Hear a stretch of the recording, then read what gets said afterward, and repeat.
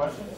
Matt, what was your reaction just being named the captain on Saturday night? Honestly, I was honored. I mean, this university has a great tradition of great leaders and great men, and my goal is to help embody that and just keep the image that my teammates and my brothers believe in me.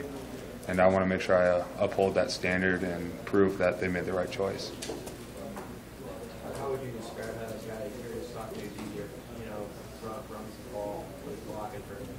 I love it. I mean, if we give him a hole, he's going to hit it. I mean, he's like, our backfield is, I mean, you can't complain about it. We got what we want, and those guys, they go. So, I mean, if we're not on our game, if we're not doing right, they'll get on us. And the same way, if they're not really running that great, we're like, hey, step it up. I mean, it's a give-take relationship, and we love each other for it. We're brothers. All we want is success for everyone around us. So, I mean, it's just really an awesome feeling. How did growing up in a football fan, which you all four brothers playing the sport, how did that help shape you as a leader? Honestly, it gave me examples of how to be a good person, how to motivate people, and how to really just kind of what it takes to do the right thing. Because in all reality, it's doing the right thing kind of sucks. Sometimes you want to make the bad choice, but at the end you got to think, is this the best decision for the brother to my left and brother to my right? And at the end of the day, that's what it comes down to. Are you going to be a selfish person for a quick pleasure, or are you going to suffer now for the long-run gains? How much bigger and stronger is this offensive line? I say Duval and his staff has done a fantastic job. I mean, everyone's moving better, everyone's quicker, everyone's numbers have gone up. I mean, it's incredible with what he's done, and it's honestly, I love it because he doesn't give you a choice but get bigger, get stronger, get faster. Matt, can you just describe what fall camp was like from the O-line perspective of replacing what you guys had to replace and kind of working through different team that's now having a depth chart? How nice is it to have that definition and clarity?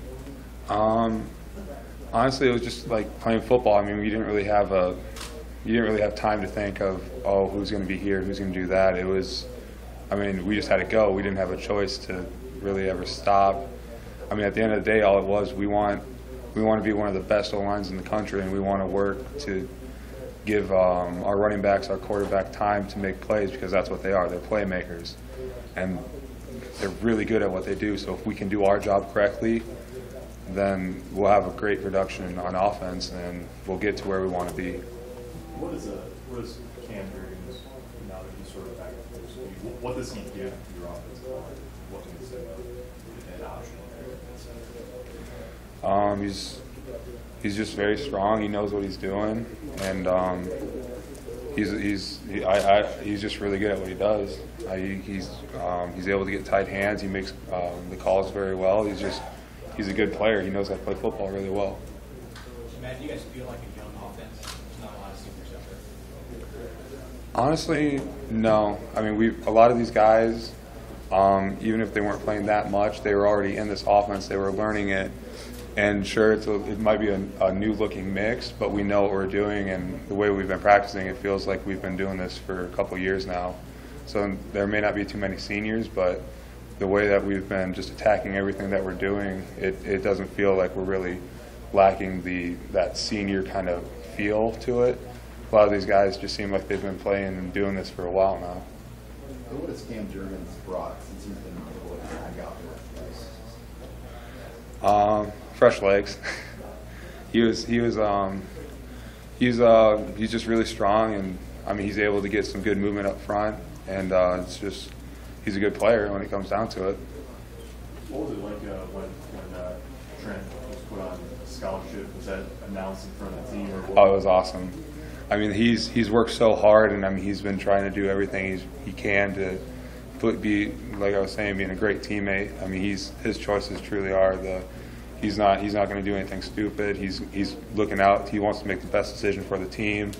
And I mean, honestly, we were so happy for him, because I mean, he's a man that just really, he busts his tail. I mean, he may not always be the most talented person, but he's going to give you everything he got. And I mean, that's all you can really ask for in a player. And it works out really well, and he's been doing a great job, and I'm really excited for him this year. I think he's going to do really good. Now, you guys had to sit on the result of last season for 9 long months now. Now that it's a week away, the level of eagerness to get back out there and have a slate wipe clean? We're excited. We're so ready. I mean, we've been, like you said, we've just been waiting. We've been battling with each other, and eventually when you just keep hitting the same guy over and over, it gets a little repetitive and boring. So, I mean, with the way the year started last year, the way it ended last year, we started to figure out what it takes to create a winning habit and creating like just the right type of environment. And you got to thank some of those senior guys, because they truly were kind of a trailblazer, some of them. And we got to be thankful for them. But I mean, at the end of the day too, we're excited, because I mean, we've seen where we've headed, and we're ready to go play. I mean, that's what it comes down to. We're all chomping at the bit for Saturday morning. A handful of new players look at their first college action on Saturday. What advice do you have to them as they prepare to go out there?